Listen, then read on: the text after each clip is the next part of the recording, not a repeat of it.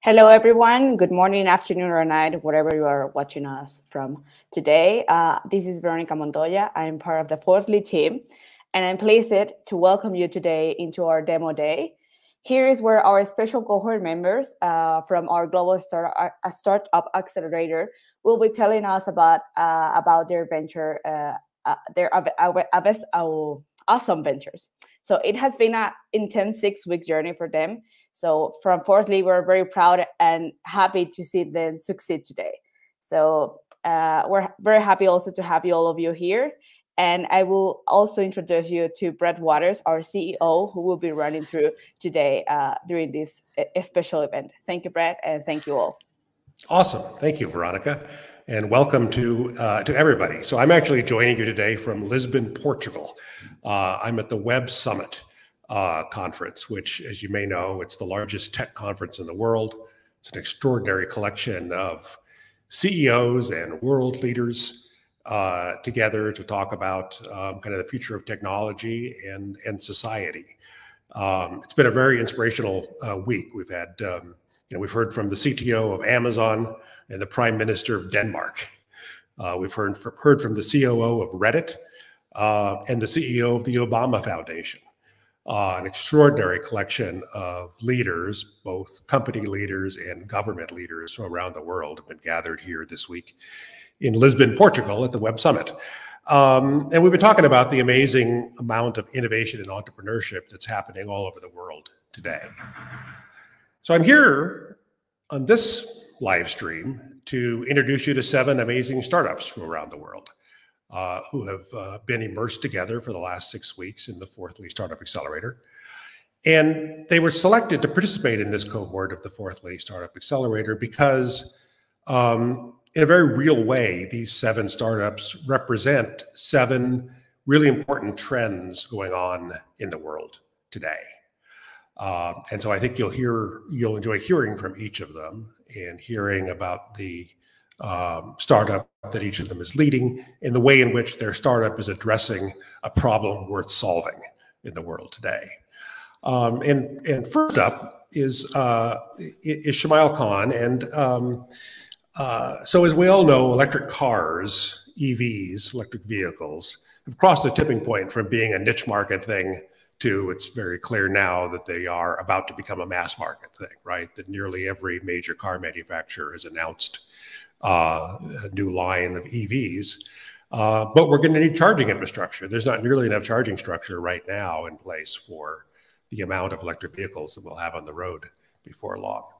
And so that's the first important trend that we're going to talk about today. And here to talk about is Shamail Khan, the CEO of ChargeStation. And Shamail, let me just get your slides up here on the screen, and then I'll let you take it away. Perfect. Thank you, Brett. So as Brett said, my name is Shamail Khan. I'm the CEO of ChargeStation. A little bit more about me. I'm on the founding team of 3 other companies. These companies have combined revenues in the 7-figure range over the past 2 years. At ChargeStation, we're building fast chargers for electric vehicles that can charge up to 200 miles in 15 minutes. We see 2 key problems in EV charging. The first is the lack of fast chargers, which has actually created a term known as range anxiety. And the second is the fact that charging is complicated. When you compare the number of fast charging stations to the number of gas stations, you can see that there's a significant gap. It's also worth mentioning the fact that charging stations don't have any of the same logistical challenges as gas stations. These are some of the world's largest automotive companies that have made commitments towards electrification.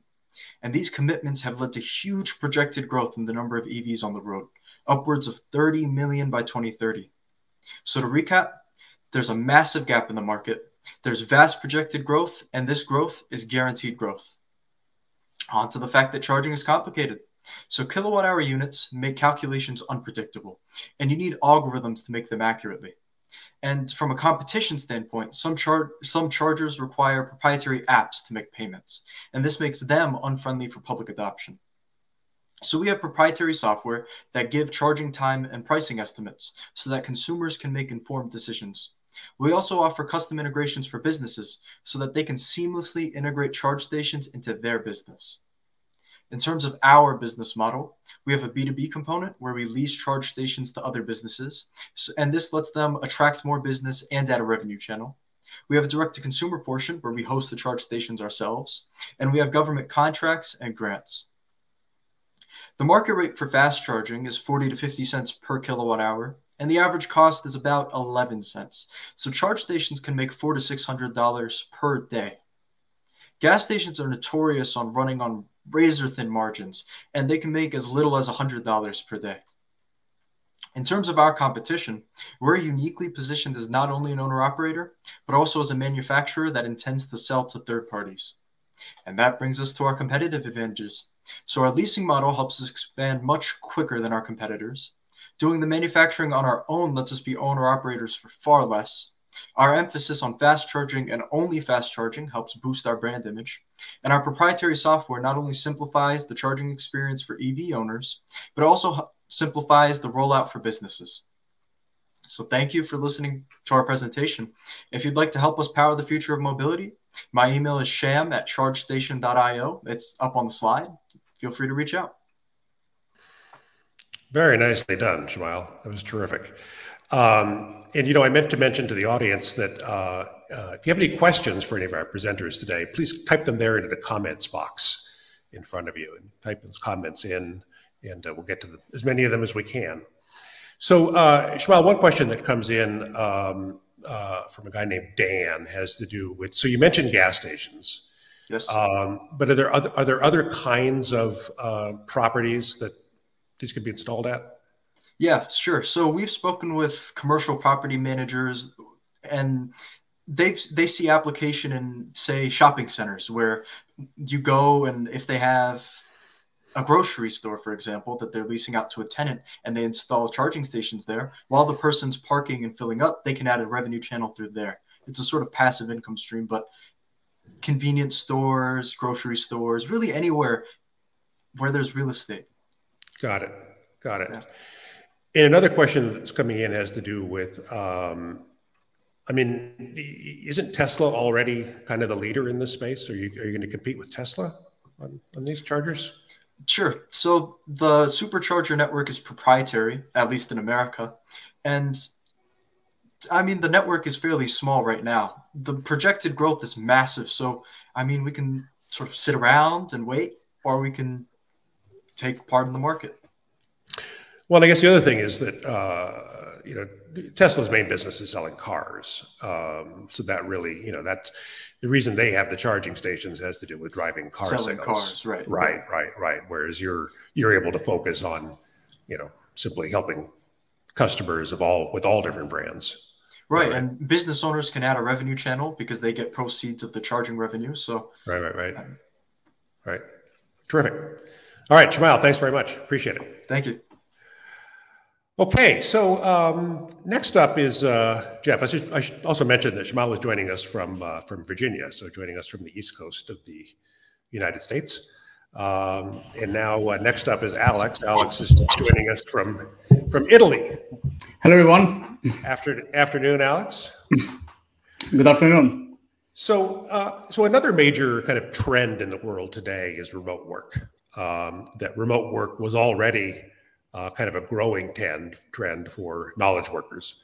And then all of a sudden the pandemic hit, right? And suddenly everybody was a remote worker. And now it seems pretty clear that even as the pandemic ends, hopefully, it seems pretty clear that the remote work thing will continue. That you know, knowledge workers today have the luxury of the fact that what they do for a living, many of them, can be done from anywhere. And so they want to take advantage of that. And a couple of the sessions that I've been attending here at Web Summit this week have had to do with, you know, interviews with CEOs about what their plans are post-pandemic with regard to work rules. And pretty much the unanimous opinion of all the CEOs that I've seen interviewed here at Web Summit is that the hybrid model is the future of work. That, you know, what CEOs want, of course, is top tier talent, right? That's what a CEO wants, is top tier talent. And the top tier talent today wants the flexibility of having a hybrid work structure. So I think it's pretty clear that's a salient trend in the marketplace today. And Alex is going to tell us about his startup in this area. So Alex, take it away. Take it. Thank you, Brett. Hello, everyone. My name is Alex. I'm the co-founder of Unplan. Unplan is an upcoming application that brings remote workers together in person. What's happening nowadays is that I've been traveling. So first of all, I've been traveling around the world for the last 3 years. I've been building communities and have met so many remote workers. However, there is one main pain point that remote workers are still dealing with, which is loneliness. They rely on platforms such as Facebook, WhatsApp, or Meetup. However, these platforms are not really made for them. Remote workers, when they move to a new city, they always have to spend so much time joining events, joining communities, joining groups, which takes them so much time before they can actually feel satisfied socially. So many times they just end up doing activities on their own, and many times they feel lonely. So we created Unplan, which is an application that has an algorithm that matches remote workers based on similar preferences, hobbies, and other passions. And guess what? The good thing about Unplan is that you don't even have to think about a place. Just be in the city and automatically Unplan will find you a place for you as well. Our initial target market is going to be digital nomads, freelancers, and remote workers. However, we're planning on expanding and target also the online student market. It's estimated that by 2025, only in US, more than 40 million Americans will work remotely. So imagine how many more there's going to be in Europe and Asia that not only they're going to work remotely, but they're going to feel lonely. How are we going to get paid? This is going to be a $19 a month subscription, which gives you access to unlimited invites in selected remote-friendly cities. Also, we're working on a referral model with our users and our community partners. Speaking of our community partners, we're currently working with the most excited people who are interested in bringing remote workers together in person. So they are our initial community partners that we are working with. We're also iterating our product with them, and by 2022, we're planning on launching a full application in 8 selected remote-friendly cities. By 2024, we're planning on targeting also the online student market. Behind the product, there is me and Domenico. We're both technical. However, I work more on the business and product side, while Domenico works more on the deep technical side. Thank you very much for listening to me. If you guys have any questions, if you would like to reach out, feel free to do so. Thank you. Very nice, Alex. So I read somewhere, so The Economist magazine has an article just, I think it was last week, talking about how Europeans in particular are taking advantage of the remote work thing. And partly, of course, it's because within the Schengen zone in Europe, you can travel kind of more or less without borders. This article from The Economist claims that in 2022, up to a third of the workers in France and Germany expect to work remotely, and that's pretty extraordinary. I mean, those are the 2 largest economies in the EU, and if a third of the workers in the 2 largest economies in the EU are going to be working remotely, that's a pretty significant trend. So, explain to us how you're going to. So right now you're kind of serving 2 or 3 specific cities that are very popular for remote workers, but explain to us how you're going to kind of scale that up and add additional cities. Yeah, so at the beginning, as I said, the best way to target remote workers is to focus on community organizers who are already bringing communities together. We are bringing people together. So we're working on building a platform that makes sense for communities, but also for remote workers. We also want to make sure the community organizers get paid for this, because most of the events that they are doing on Facebook or Meetup, they're not paid. They're not getting paid. So it's important to change the model, because the community is becoming more important than ever, especially with remote work. Did that answer your question? Yeah. That was great. It's great. And then Keith asks about the current funding stage. What's the current funding stage? At the moment, we are just self-sustainable. We're working on this product. We've been working on the product for the last 2 years, doing research and also dealing with the trends of COVID. So I would say that we're looking for seed funding in order to be able to deploy our application into iOS and Android. Like I said before, we're both technical. However, it would be nice to have someone on the application side who will be able to support us. Our largest risk, I think, will be COVID, because if there is COVID-19 again, there may be a risk that everything will move back to virtual. So that's the biggest risk. Right. And at the moment, what you're offering is remote workers a chance to meet up in person. Yes, yes. And so, However, if COVID goes sideways again, then that may be a risk. And the risk, we've been dealing with COVID. We're dealing with the risk with the trends of COVID. So we're making sure that our application also will cater to a virtual situation in case that things go south again with COVID-19. Right. Terrific. Alex, thanks very much. Appreciate it. Thank you.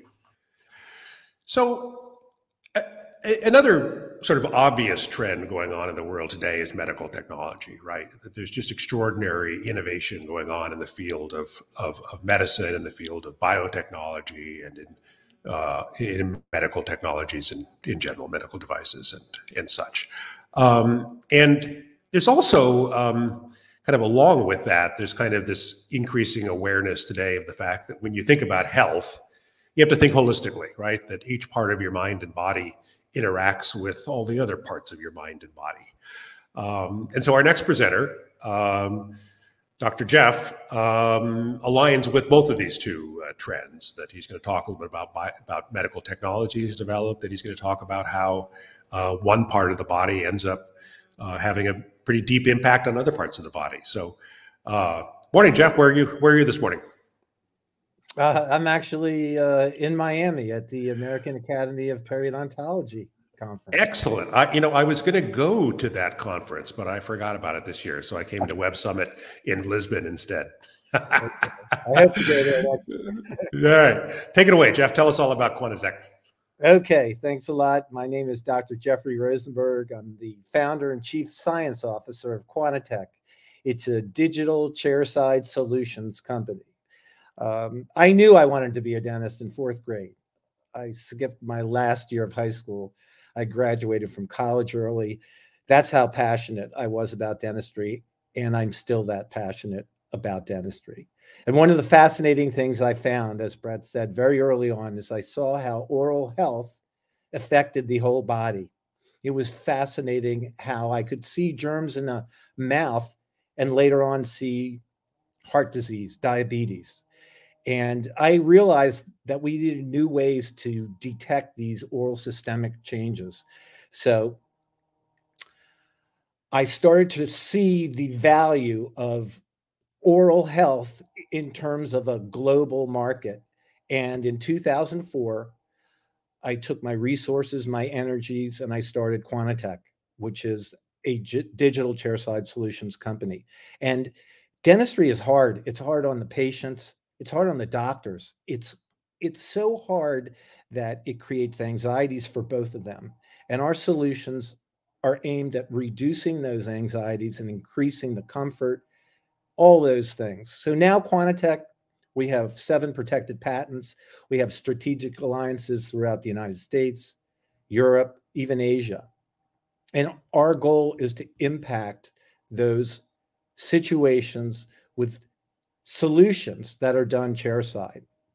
Now, the oral healthcare market is growing dramatically. And one of the reasons is we now know that germs in the gum line are responsible for diseases that affect the quality and the length of our lives. Alzheimer's, stroke, heart attack, all these diseases happen to be related to germs in the gum line. So Perio Alert is our digital gum line scanner. Perio Alert identifies these pockets of germs in the gum line, and it directs a doctor or a dentist as to where they are and what they can do with those. One of those germs is a key pathogen in Alzheimer's disease, which is, think about it, you work so hard, you get into your golden years, and then all of a sudden you're robbed of that. Well, now we know where those germs are, and drugs can be put into that space. Doctors can do it, dentists can do it, creates new revenue streams, but on a bigger scale, it changes oral health and it affects the longevity and the quality of life.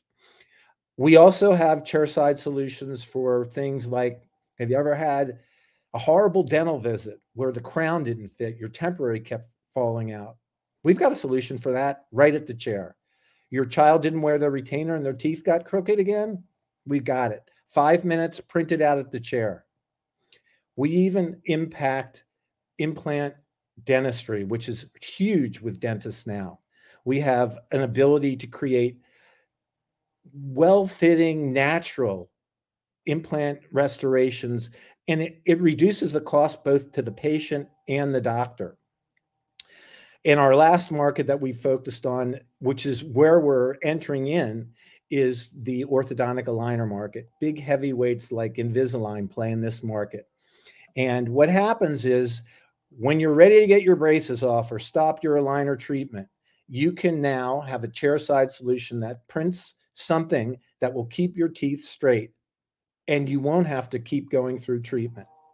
So we found that we can even print out solutions to headaches, to sleep apnea. All these are done at the chair. They don't have to go through an outsource like a dental lab.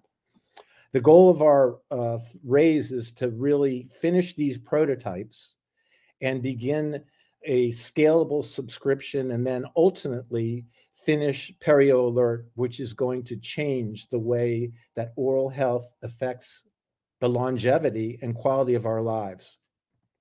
That's it. Awesome. Nice job. Nice job, Dr. Jeff. I'm passionate, man. I love it. I know. I love that. That's, you know, that's probably the most important characteristic for an entrepreneur to have is passion. And the second most characteristic for an entrepreneur to have is that they're solving a problem worth solving. And it's super clear that your company is solving a problem worth solving. And I think it's worth noting that it's solving a problem worth solving both for the patient and for the dentist, right? That, most dentists in this country are small business people. And a lot of them face a lot of, pressure with regard to reimbursement schedules and the rest of that crap. And so they all want to figure out how to make their workflow more efficient, which will drive their business needs as well as make it a better experience for their patients. And as you said, we've all had the experience of having to go into a dentist to have some, mold taken or something. And then we got to wait for 2 weeks while it's sent out to a lab to be made. And then we got to make a new appointment and come back and then put in. That's inconvenient for us, and it's not an efficient workflow for the dentist. And so the idea of applying 3D printing technologies to be able to produce this stuff on demand chair side, I think is extraordinarily and it's an open platform, which is really key because all the other solutions are closed platforms. So you're basically getting a portal to a sale from another company. You don't own your ability to solve the problem that's right next to you. Right. And there's one question coming in about kind of funding status and whether you're working on a raise now or where does that stand? Yeah. Thanks to your program, I've gotten seed capital offers, and now we're really looking at Series A. Awesome. Congrats. Thanks a lot. Okay. Thanks, Dr. Jeff. All right. So another major trend or two in the world today. So first of all, streaming media, obviously, right? That streaming media is huge everywhere, from Netflix to Spotify, right? And that's a trend all over the world today. And another kind of global trend is this idea of the decentralization of entrepreneurship and innovation. That, the last 30 years or so, the center of entrepreneurship and innovation has been Silicon Valley, but now it's happening all over the world. And one of the side benefits of the fact that it's happening all over the world is that we're able to create innovation that is kind of localized for the regional needs of a population, instead of Silicon Valley trying to figure out what people in rural India care about. Now people in rural India can do innovation that meets their needs, right? And so an example of that is Alfred, who joins us now. Good evening, Alfred. Evening, Brett. And you are in Kenya, East Africa. Yeah, I'm in Kenya, Nairobi, Kenya. Nairobi, Kenya. So I asked Alfred one day, we were having a meeting, and I asked him what's for dinner tonight, and he said dinner tonight is roast beef and beer. And I said that sounds good to me.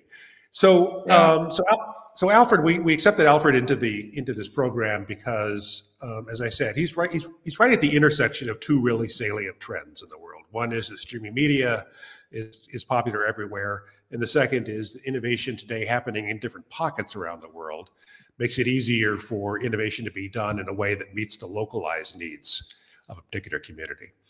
So, Alfred, thanks for joining us, and take it away. Thank you, Brett. Let me shift your focus a bit to Africa and picture yourselves as content creators or content consumers for that matter. Content in this sense would be music, movies, TV shows, documentaries, biographies, podcasts. The best channels to distribute this media would be through streaming platforms. So at Lumka, we are a general media streaming platform that focuses on African content, but is equally open to global content as well. So Africa for a long time has been underserved in terms of streaming services, with the majority being foreign-based with no actual tailor-made solutions for African creators or consumers for that matter. A majority are subscription-based. You find one that fits your bill, you'd find that the type and nature of content streamed does not probably align with your content. Worst case scenario, you find one that equally fits your bill, but then you cannot directly price your content to your own creators or consumers or viewers for that matter. So at Lumka, we are going to provide a subscription free-based platform with no limitation in terms of type and nature of content. Will equally give content creators the ability to price or put value directly to their own consumers in terms of their own content. What will be our value or differentiating factor from the competition? Our all-in-one platform will be focused on three major features: audio, video, and live stream features that will ensure and guarantee diversity in terms of content, the creators themselves, as well as the consumers for that very content. How does Lumka work? Lumka offers streaming in two aspects. There's free to stream and pay to stream option, in which pay to stream option, we retain 10% of all streaming proceeds on all pay to stream content. And the very much able team to make all this happen will be I, Alfred Tolbert Otieno, the co-founder and CEO, as well as my very able co-founder, Beatrice Mudhoni. Feel free to reach us out through LinkedIn for more information about our venture and where we are at this particular stage. Thank you. Alfred, that was great. And as you were presenting, I was thinking to myself that I really should have said you're at the intersection of three trends, because the whole creator economy thing is a big trend right now too, right? So you're really at the intersection of streaming media, the creator economy, and localized innovation. So that's a pretty sweet place to be. So Africa is a very large continent, right? With a whole bunch of countries and a whole bunch of different economies and cultures. And so what are your thoughts in terms of how you're going to scale this? Are you going to start with one region and then add regions? How are you thinking about that?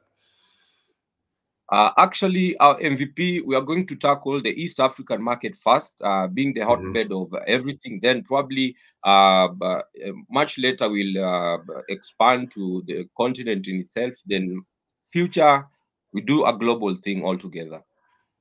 We are launching our MVP in the next following coming days, and then we'll probably follow that up with our mobile app as well. Terrific. And are you looking for funding right now, Alfred? Yes, we are actually raising funds. We're still at self-sustaining stage, so we are looking for our very first funding investment. Terrific. All right, Alfred, thank you very much. That was great. So another trend today is educational technology, edutech. So, online learning has been around obviously since the dawn of the internet age, but it struggled to catch on for a variety of reasons. And now all of a sudden, educational technology is hot. In the last few months, we've seen IPOs from Coursera and from Udemy and from Duolingo. So all of a sudden, this notion of educational technology, which, as I said, has been around for 20 years, is finally hitting its stride. And so our next presenter, let me find a tool here so I can add him. Our next presenter is Atul Jain, and Atul, you're in San Diego today. Is that right? I am. And Atul has, he's sort of generically in the educational technology space, but in a very specific quarter of that, and a quarter that needs some innovation. That, as Atul will tell you more in a second, lawyers are required to take a certain number of continuing education credits every few years. They're required by bar associations to do that.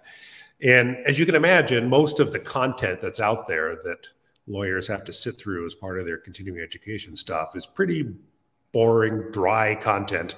And a lot of it, was developed by, lawyers a generation ago. And Atul, as a young attorney himself, kind of realized that, God, there's a need for some actual content in this field that is engaging and meaningful and relevant to young attorneys practicing today. So Atul, with that introduction, I'll let you take it from here. Great. Well, thanks, Brett. I really appreciate the introduction, and it's great to be with everyone today. As Brett said, I'm Atul Jain, and I'm the founder of Lawyer Square. As someone who spent nearly a decade in the legal industry, I can tell you firsthand, the business of law is currently booming. It's coming off a year of record profits and soaring growth. And you'd think the legal industry would be sitting pretty. But like many leading companies around the world, law firms are struggling with widening skill gaps within their organizations. And to combat this, they're spending unheard of sums to recruit and retain employees and deal with enormous turnover costs. Research shows that one of the most effective ways to deal with these issues is through investment in employee skill building, or upskilling. And we look to build better upskilling within the legal industry. As you might know, upskilling is one of the fastest growing markets worldwide and an area poised for continued growth over the next decade. And as Brett mentioned, we believe there's a unique opportunity within the legal industry because of a built-in upskilling framework. The more than 1.3 million lawyers in the US are required to satisfy millions of hours of continuing legal education credit each year. And this results in almost over $1 billion a year being spent training US lawyers. We think that provides a significant opportunity to disrupt the market and gain a customer base known for high levels of long-term retention. And that's because, simply put, the current model isn't working. We would know.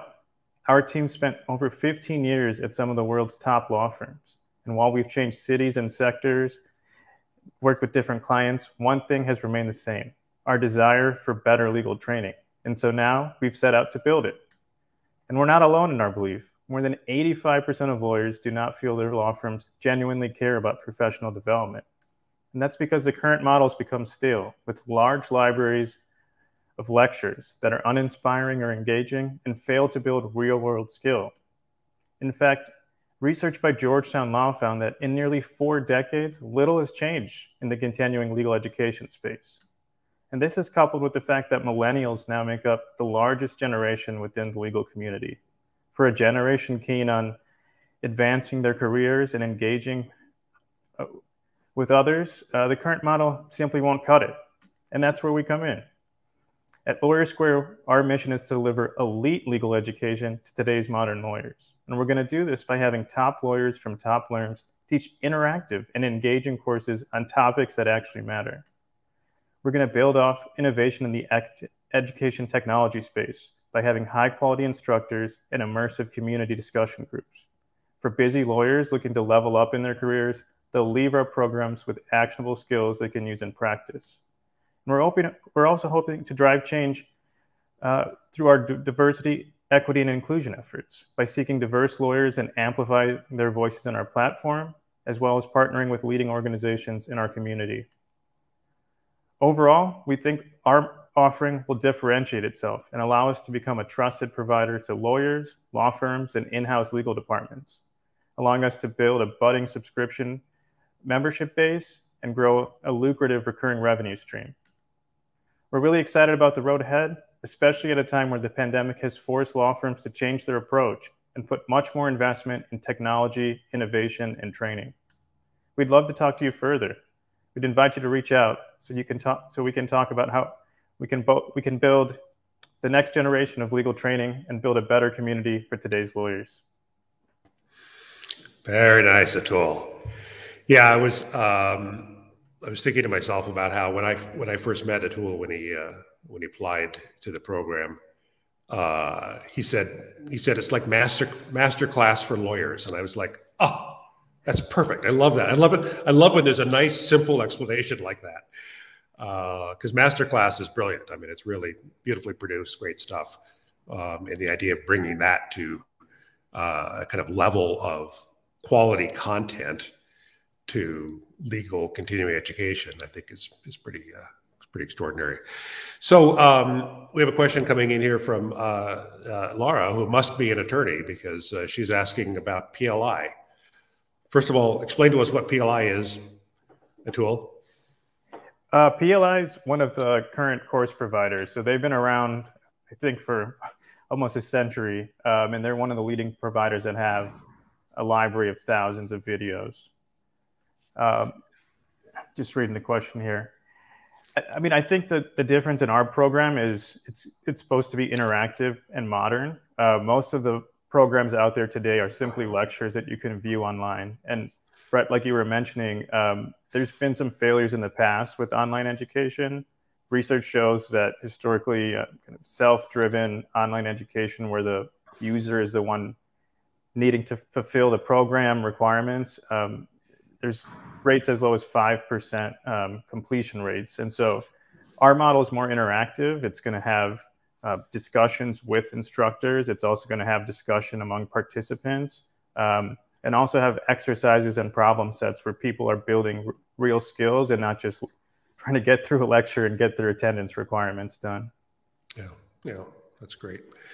And I love the diversity, equity, and inclusion angle because, I mean, that's a super important thing today. And, it totally makes intuitive sense to me that the legal profession today is a whole lot more diverse than it was a generation ago.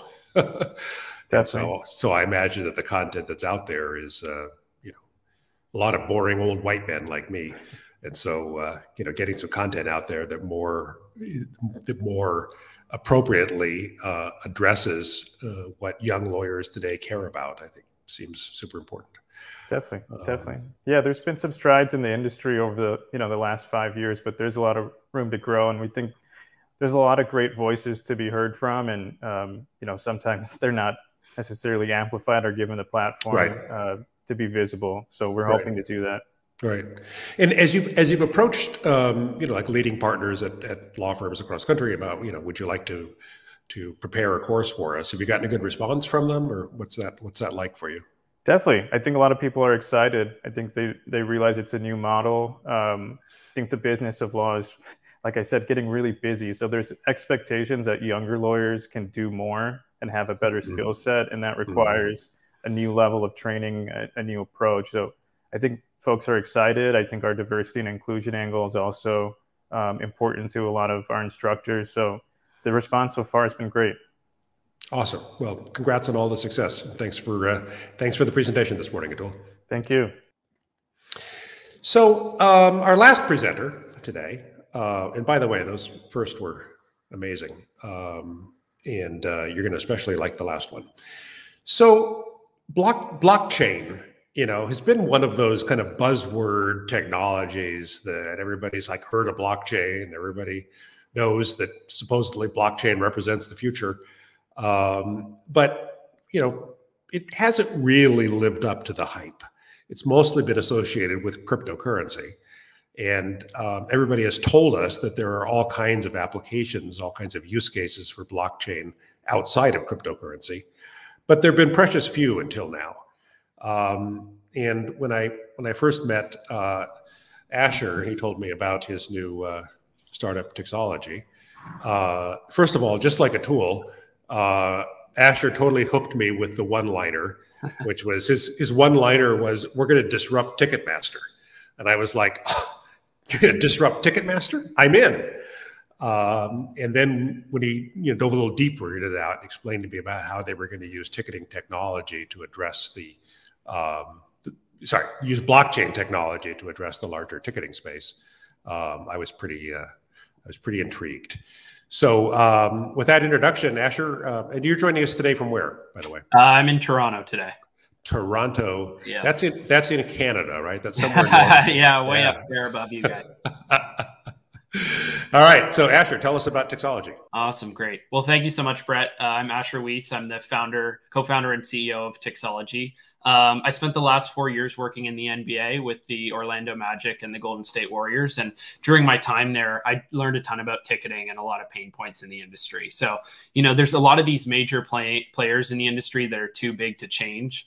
And they've grown so big that it's impossible to change their entire platform. So they focused a lot on kind of cosmetic changes as opposed to fundamental changes. So the ticket may look different, but at the end of the day, the platform has remained the same. And we feel that the industry needs a fundamental change. So the ticket sale is just one piece of the fan journey, but all the other pieces are fragmented, from buying food and beverage to upgrading your seats. And event producers are looking to understand their fans better, get rid of fraudulent tickets, and find new revenue sources. So fans are on the other side are looking for a more seamless buying experience. So with this challenge in mind, I brought together a team of technical co-founders to help me tackle this problem.